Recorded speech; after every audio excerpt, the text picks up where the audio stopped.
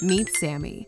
Sammy's pet parents want help providing the best options for her, which is why they signed her up for pet insurance.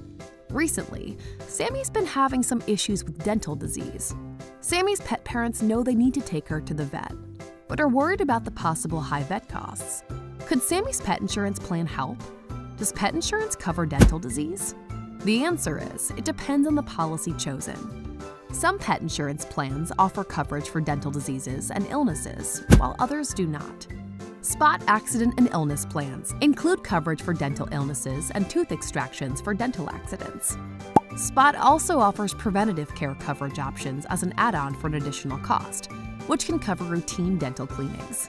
Care for dental disease can be expensive, and having pet insurance can help alleviate the financial burden.